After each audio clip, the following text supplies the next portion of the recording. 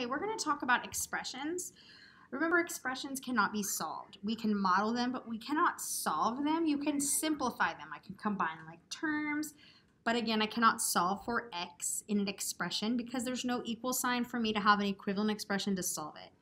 But we do need to know how to model them because eventually we're going to solve problems using the algebra tiles with two equivalent expressions. So first, let's just talk about what each thing represents. These are my variables, okay? That is a positive x or y or whatever we want to call that variable, whatever letter we want to use. It's a positive, and this is a negative x or a negative d, whatever you're using. Then you have our constants, which means it's just our regular number. That is 1, positive 1. That's always worth the same amount. That's always worth positive 1. This is always worth negative 1. Now that we know that, let's model some of these. Okay, if I have negative 3x, that means I want 3 groups of negative x, or negative 3 groups of x, okay? So how many x's do I have? I have negative 3 x's, right? So that's negative 3x, okay? What if I said negative 3x plus 2? That means it would look like this. Negative 3x plus 2 means I'm going to have 2 positives. So this would be negative 3x plus 2. Okay, let's do another one. 2x plus 1. Well, I have 2 x's, okay? So that's the same thing as saying 2 times x because I have 2 groups of x plus 1. So then I'm going to have one constant that's positive. So this would be 2x plus 1. Okay, let's do another one. X minus 5. So I know I have an x. It doesn't say it's negative, so I just have an x. And then it says minus 5. Well, we have learned that minus 5 is the same thing as saying plus 5 negatives. So to say minus 5, I'm going to put 5 negatives right there. So if I can get them out. So that would be x minus 5.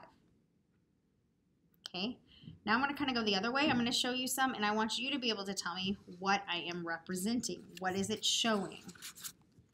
Okay, so if I said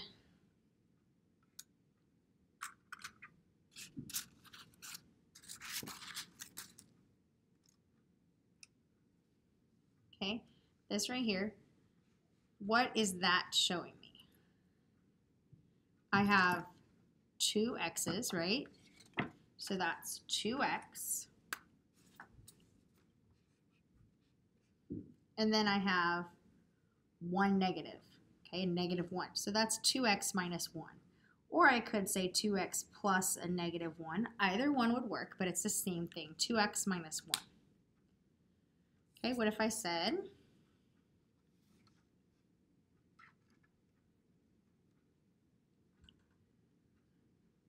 what would this be showing?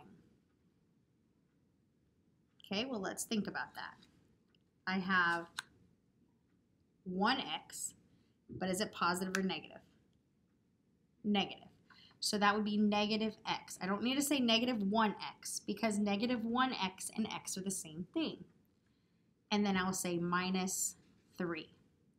Could I say negative x plus a negative 3? Yes, I could. That would work as well. Okay, let me try another one. Apparently I like the negative x's today.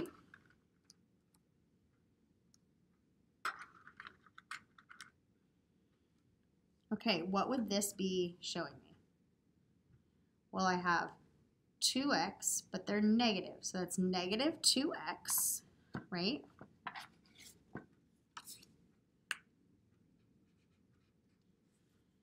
Plus, I've got 1, 2, 3, 4, 5, 6, 7 positives. So it's negative 2x plus 7. Okay, I wonder what it would look like if I said 3x minus 4, how would I show that? Well, I have 3 x's. They're positive because there's no negative sign in front of that x. Again, that doesn't mean that the x value is positive. I have no idea what that x is worth. And I can't solve it because I don't know what the whole expression equals. So I have 3x minus 4. So I'm going to have 4 negatives. So that would be showing me 3x minus 4. Now I'm going to do one more. I'm going to show it to you, and I want you to tell me what it is.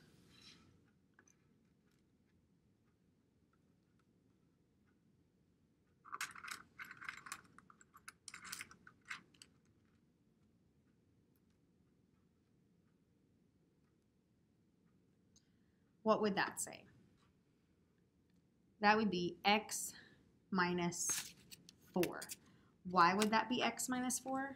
Because I have 1x minus 4. I have 4 negatives, okay? I do not need to write 1x, okay? 1x is just, okay, I've got x. Yes, that's one of them, but it's 1x. So I could say x minus 4 or x plus a negative 4. Either one would work. I hope this has helped some.